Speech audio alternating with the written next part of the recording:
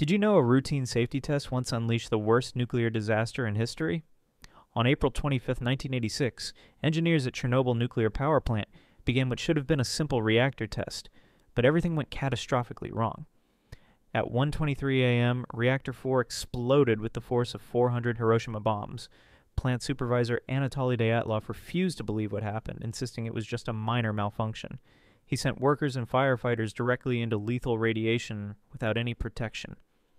Within hours, their skin began peeling off like paper, their internal organs shutting down one by one. Some became so radioactive that doctors couldn't even touch their bodies. The reactor core was completely destroyed, spewing radioactive graphite that burned for days. Nothing could extinguish it. Meanwhile, the Soviet government denied anything serious happened. For 36 hours, nearby towns continued their daily lives, breathing in deadly radiation.